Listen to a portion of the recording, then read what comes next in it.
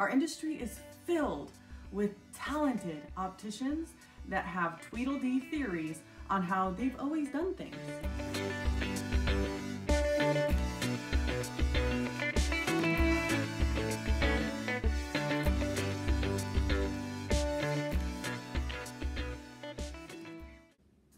Nancy in Oklahoma.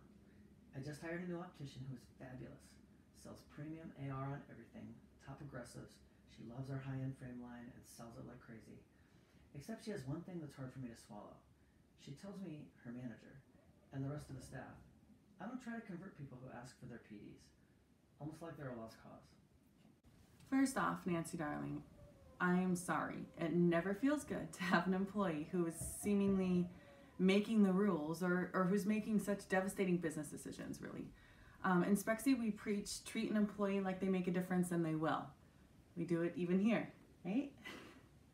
But there is a hierarchy and a ranking in any business structure, not just in optical, and it's that way for a reason, to make sure that the foundational values of that business are upheld and delivered to the consumer. So it is your responsibility to handle it. I'm sorry this is happening to you, but it's your responsibility to handle it. So first off, your optician might not even know that she's causing such a disruption and that behavior is really disheartening to you or to the office as a whole, right? Our industry is filled with talented opticians that have Tweedledee theories on how they've always done things, right? They haven't even really thought about it. Like if they stop and actually think about what it is that they're doing, they might go, oh my gosh, right?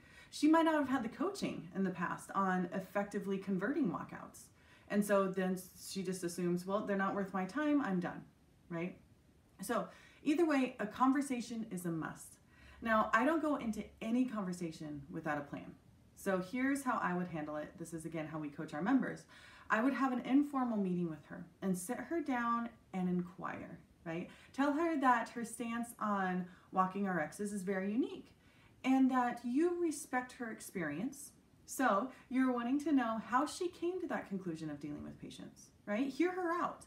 Listen, you might learn something. Then I want you to look at the situation that is affecting your office, okay? And take ownership, because honestly, you've allowed for this to happen, right?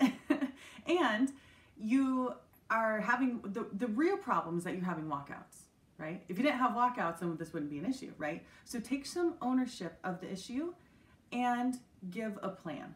So let's see, you could say, well, here we've always had a lot of walkouts for a very long time now. And you've done such a good job with selling in our optical, and it's honestly helped your colleagues to follow in your ways, which has been fantastic. But because this is something that, walkouts is something that our office has always struggled with, I was planning on having a meeting to cover strategic ways that we could handle walkouts, right? But I wanted to make sure that I wasn't off base or really stepping on your toes because you had such a hard line about it. So I was more hoping that you could be kind of a front runner in trying to, I don't know, help our people with some of the new strategies that we'll be discussing, right?